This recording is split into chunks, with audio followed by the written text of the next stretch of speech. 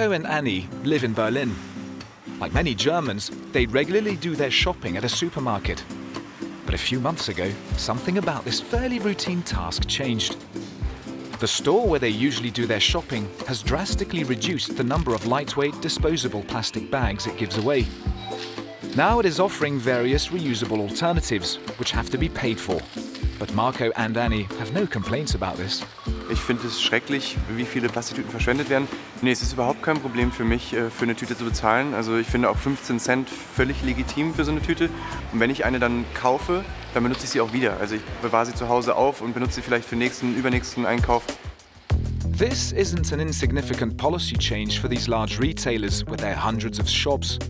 It amounts to billions of plastic bags each year. Every European uses an average of 175 plastic bags a year. These plastic bags cause serious problems for the environment, mainly in the seas and oceans. For this reason, the EU adopted a new directive that obliges member states to drastically cut the consumption of lightweight plastic bags. Countries can choose from a number of options.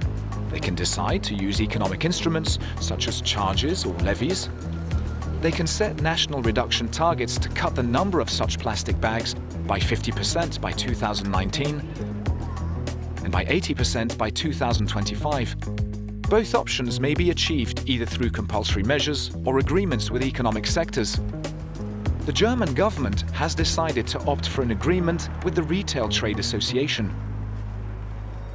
Wir haben uns dafür entschieden, eine freiwillige Vereinbarung mit den Einzelhandelsunternehmen zu treffen, weil wir unter den Unternehmen auch eine große Bereitschaft gesehen haben, das Problem mit den Plastiktüten selbst zu lösen. Ein Gesetz muss ja auch durch mehrere Parlamente. Es hätte durch den Bundestag gehen müssen, durch den Bundesrat gehen müssen. Wir hätten eine Menge verhandeln müssen.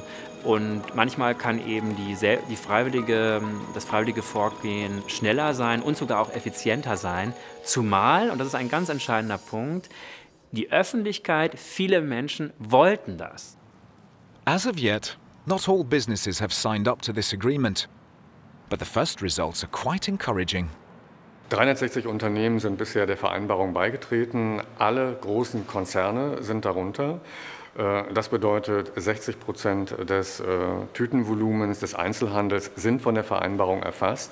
60% sind auch über 2 Milliarden Tüten im Jahr. So, each member state will choose its method, but will have the same goal: to change our behavior in order to protect our ecosystems, save resources, and move to a circular economy.